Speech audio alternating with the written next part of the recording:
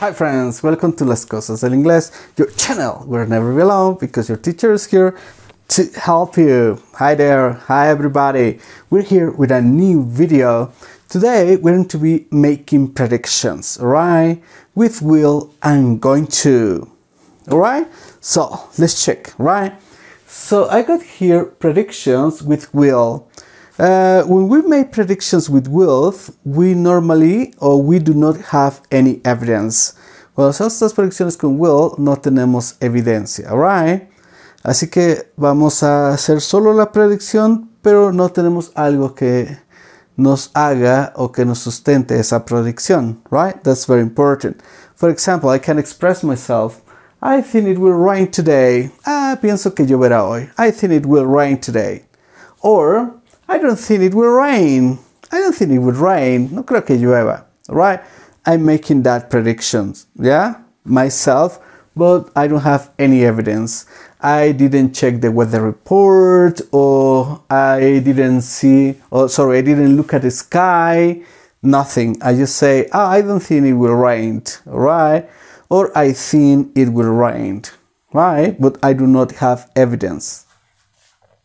Cuando queremos mostrar o showing certainty, cuando queremos mostrar certeza, certainty, so we use words like probably or definitely. Yeah, for example, we will probably have an exam. We will probably have an exam. Probablemente tengamos un examen. Or we probably won't have an exam. We probably won't have an exam. Why? It's good. Probablemente no tengamos un examen. Quiero que vean las posiciones. En este caso tengo el will. Will probably. We will probably have an exam. Sin embargo, en negativo, we probably won't. ¿Vieron? We probably won't. We probably won't have an exam. Entonces, cuando usamos probably, en afirmativo lo usamos adelante del will. We probably have an exam. Cuando es negativo, we probably won't have an exam. Only you to check to consider it, right? I have another one here. Say, the exams looks difficult. Oh my goodness, the exams looks difficult. The exams se ve difícil. We're saying like this, right? I will definitely fail my exams. Definitivamente fallaré o reprobaré mi examen. Yeah? I will definitely fail my exams. I have will here. The same happens. Will definitely fail my exams. Or I definitely won't. I definitely won't. In this case, I won't pass my exam. I definitely won't pass my exams. Esto si nosotros queremos mostrar cierta certeza, ¿verdad? Es cuando lo podemos utilizar. I hope this is right. In the case of going to, making predictions with going to is a little bit different. Why?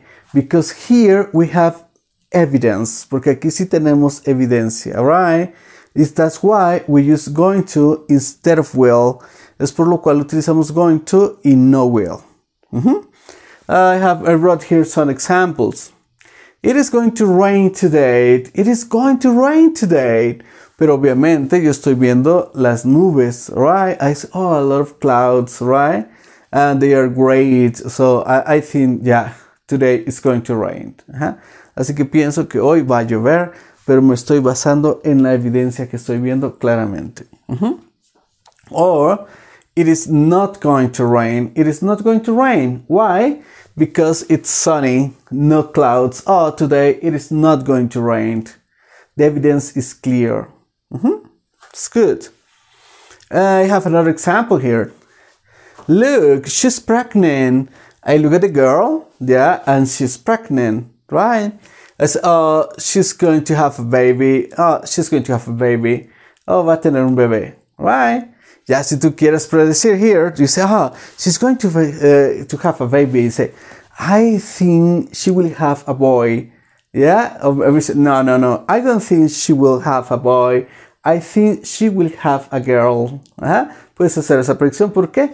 Porque no tienes una evidencia clara si va a ser niño o va a ser niña. Pero lo que sí sabemos es que está embarazada and that she's going to have a baby.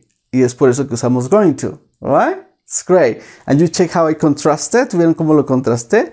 El will y el going to. Alright? It's great. Different one. You woke up late. It's 5 minutes to 7 and you should be awake.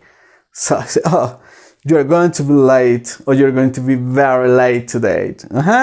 ¿Por qué? Porque te levantaste tarde, son 5 para las 7 y deberías estar en el trabajo. Así que you're going to be late or you're going to be very late. Así que vas a llegar muy tarde. Why? Porque la evidencia es clarísima. Right? That is going to happen.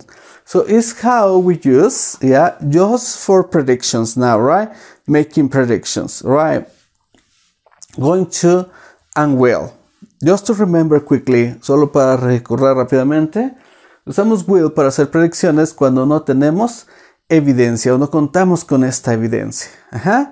Y utilizamos going to cuando existe una evidencia clara, ¿vale? Para hacer esa predicción. Además, si queremos mostrar cierta certeza utilizando will, bueno, podemos usar palabras como probably or definitely. Solo tener cuidado, ¿ok?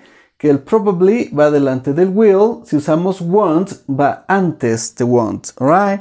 We will probably have an exam or we probably won't have an exam. The same happens with definitely. I will definitely fail my exam or I definitely won't pass my exam. Yeah? Only be careful with that, right? It's how we use them to make predictions, right? I hope this video helped you.